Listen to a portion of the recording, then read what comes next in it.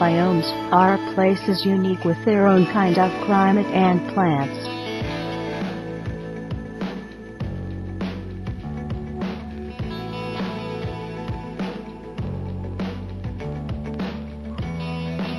There are 8 planets in our solar system, but Mars is the most likely to be colonized. To do that, we must learn to manufacture our own food in a hostile environment. Humans would need to create an artificial biome to grow food. In this activity, students will measure and collect data to organize information into a graph. Take measurements of a plant experiment group, its height, length, and width. Multiply height times length times width to calculate the volume of a rectangular prism.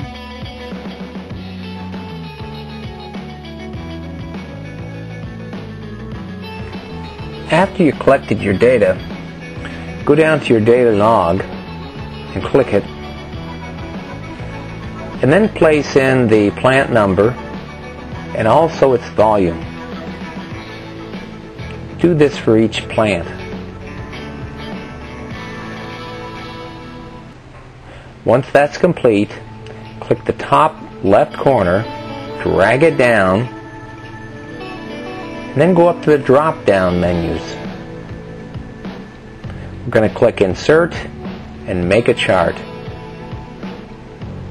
Determine what type of chart you want to use. Click one of your choices and see if it works by clicking Next. Determine whether you want to use column or row chart. Try one, and if that doesn't work, try the other. Once you go on, you'll need to place a chart title. This tells us about our experiment.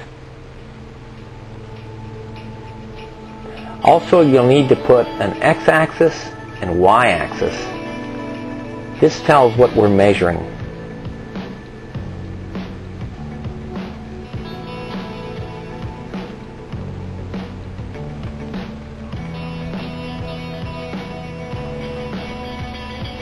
We'll need to put the plant dates and names.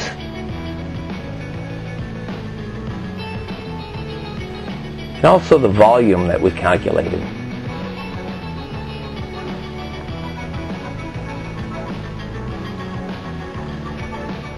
Once that's completed, we'll need to resize our graph.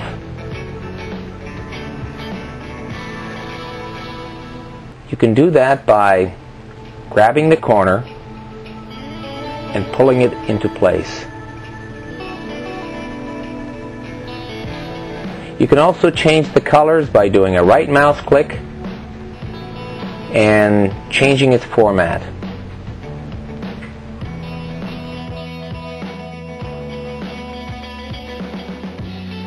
Now I need to copy the graph into my folder by clicking the background. Then do a right mouse click on the object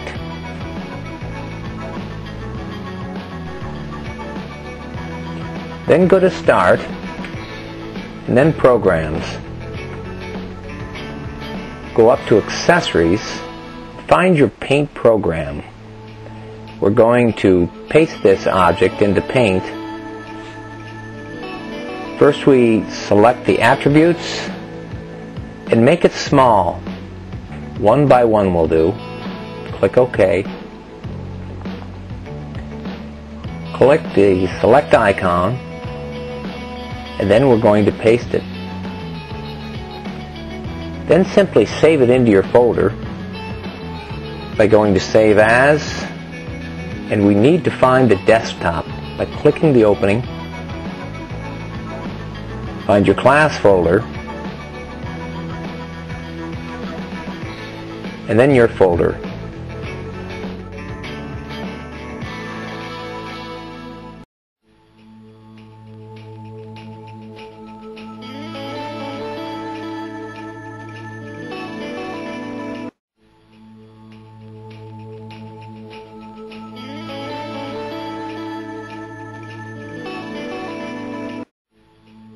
The diagonal line is an example of linear growth.